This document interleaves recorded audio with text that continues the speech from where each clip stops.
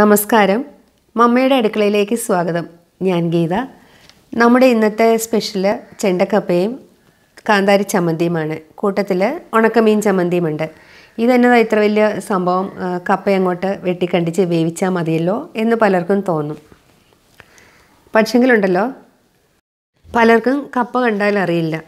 കഴിഞ്ഞ ദിവസം ഞാനൊരു വീഡിയോയിൽ കണ്ടു, ഒരു കുട്ടി കപ്പ കണ്ടിട്ടത് തേങ്ങ ആണോ എന്ന് ചോദിക്കുന്നത്. ഒരുപക്ഷെ ആ കുട്ടി കളിയായിട്ട് പറഞ്ഞതായിരിക്കും. എന്തായാലും ശരി, കപ്പ ഇങ്ങനെ പുഴുങ്ങുന്നത് അറിഞ്ഞുകൂടാത്തവർക്ക് ഈ വീഡിയോ ഉപകാരമാകും. ഞാനിവിടെ 4-5 കപ്പ എടുത്തിട്ടുണ്ട്. നമുക്കത് ചെറിയ കഷ്ണങ്ങളാക്കി മുറിച്ചിട്ട് അതിൻ്റെ തൊലിയൊക്കെ കളഞ്ഞ് കഴുകിയെടുക്കണം. ഇതിൻ്റെ ഈ ഒരു ഷേപ്പ് കൊണ്ടാണ് ഇതിനെ നമ്മൾ ചെണ്ടമുറിയൻ എന്ന് പറയുന്നത്. ഇപ്പം നല്ലപോലെ വേകുന്ന കപ്പയാണെന്നുണ്ടെങ്കിൽ വളരെ എളുപ്പത്തിൽ നമുക്ക് കപ്പ വേവിച്ചെടുക്കാം. നല്ല ടേസ്റ്റുമാണ് കഴിക്കാൻ. കപ്പയെല്ലാം തൊലിയൊക്കെ കളഞ്ഞ് വൃത്തിയാക്കി എടുത്തിട്ടുണ്ട്. ഈ വലിയ കഷ്ണമൊക്കെ ഞാനൊന്ന് കീറിയിട്ടിട്ടുണ്ട്. ചെറുതൊക്കെ അതുപോലെ തന്നെ ഇട്ടിരിക്കുകയാണ്. നമുക്കിതിനെ അടുപ്പത്ത് വെച്ച് വേവിച്ചെടുക്കാം. കപ്പ വൃത്തിയാക്കുന്നതിന് മുമ്പ് തന്നെ ഞാൻ അടുപ്പിൽ കുറച്ച് വെള്ളം തിളപ്പിക്കാൻ വെച്ചിട്ടുണ്ടായിരുന്നു. ഇപ്പോൾ വെള്ളമൊക്കെ നന്നായിട്ട് തിളച്ചിട്ടുണ്ട്.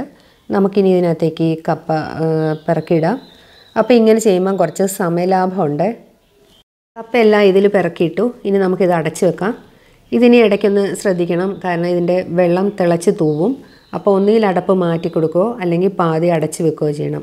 ഇതിനി ഇവിടെ ഇരുന്ന് വേവട്ടെ. നമുക്ക് കാന്താരി ചമ്മന്തി തയ്യാറാക്കാം. ഈ ചെണ്ടക്കപ്പയുടെ കൂടെ ഒഴിവാക്കാൻ പറ്റാത്ത ഒരിനമാണ് കാന്താരി ചമ്മന്തി. അപ്പോൾ കാന്താരി കയ്യിലില്ലെങ്കിൽ പച്ചമുളക് എടുക്കാം. ഇപ്പം നമ്മളിവിടെ എടുത്തിരിക്കുന്നത് കാന്താരിയാണ്. കാന്താരിയുടെ കൂട്ടത്തിൽ ഉള്ളിയുണ്ട്, ഉപ്പുണ്ട്, വെളിച്ചെണ്ണയുണ്ട്, കറിവേപ്പിലയുണ്ട്. നമുക്കിതെല്ലാം കൂടി ഒന്ന് മിക്സിയിൽ അടിച്ചെടുക്കാം. ഇപ്പോൾ ഈ ഉള്ളിക്ക് ഭയങ്കര വിലയായിട്ടാണ് കേട്ടോ. അല്ലാന്ന് വെച്ച് കഴിഞ്ഞാൽ ഇതിൻ്റെ കൂട്ടത്തിൽ ഇച്ചിരിയേറെ ഉള്ളി ഇടുന്നതായിരിക്കും നല്ല ടേസ്റ്റ്. അപ്പം നമുക്ക് കുറച്ച് ഉള്ളി വെച്ചത് അഡ്ജസ്റ്റ് ചെയ്യാം. വെളിച്ചെണ്ണ ഒഴികെയുള്ള സാധനങ്ങളെല്ലാം കൂടെ മിക്സിയിൽ അടിച്ചെടുത്തു. അല്പം വെള്ളം കൂടെ ചേർത്തിട്ടുണ്ടായിരുന്നു. ഇനി നമുക്കിതിനകത്തേക്ക് വെളിച്ചെണ്ണ ഒഴിക്കാം. വെളിച്ചെണ്ണ നമ്മുടെ ടേസ്റ്റും ഈ കാന്താരിയുടെ എരിവും ഒക്കെ അഡ്ജസ്റ്റ് ചെയ്ത് അങ്ങനെ ഒഴിക്കണേ. അപ്പം നമ്മുടെ കാന്താരി ചമ്മന്തി തയ്യാറായിട്ടുണ്ട്. കപ്പയൊക്കെ നന്നായിട്ട് വെന്തിട്ടുണ്ട്. നമുക്കിനി ഇതിലേക്ക് ഉപ്പ് ചേർക്കാം. ശരിക്കും ഉപ്പ് ഈ ഒരു പരുവത്തിന് മുമ്പ് തന്നെയാണ് പലരും ചേർക്കാറുള്ളത്. പക്ഷേ എനിക്കിത് ഇച്ചിരി ഒന്ന് വെന്ത ശേഷം ചേർക്കുന്നതാണ് ഇഷ്ടം. കാരണം വെച്ചാൽ ഉപ്പ് ചേർത്ത് കഴിയുമ്പോൾ ഇതൊന്ന് കല്ലിച്ച് പോവോ എന്നുള്ള എൻ്റെ ഒരു സംശയം. ഒരു 2 മിനിറ്റ് കൂടെ ഇതിങ്ങനെ ഇരിക്കട്ടെ. എന്നിട്ട് നമുക്കിത് വെള്ളത്തിൽ നിന്ന് മാറ്റാം. ഒരു 2 മിനിറ്റ് കൂടെ കഴിഞ്ഞു കപ്പ നമുക്ക് വെള്ളത്തിൽ നിന്ന് കോരി മാറ്റാം.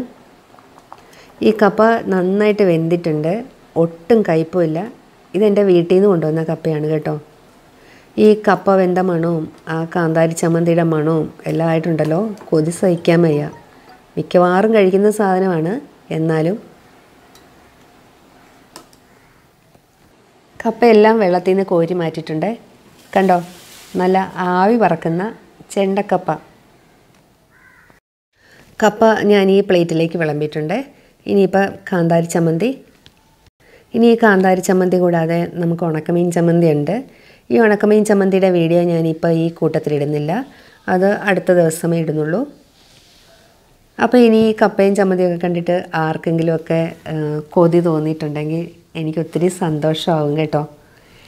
എൻ്റെ ഈ വീഡിയോ ഇഷ്ടമായാൽ എൻ്റെ ചാനൽ ഇതുവരെ സബ്സ്ക്രൈബ് ചെയ്യാത്തവരൊന്ന് സബ്സ്ക്രൈബ് ചെയ്ത് സപ്പോർട്ട് ചെയ്യണേ. അടുത്തൊരു വീഡിയോയുമായി വീണ്ടും കാണാം. Thank you.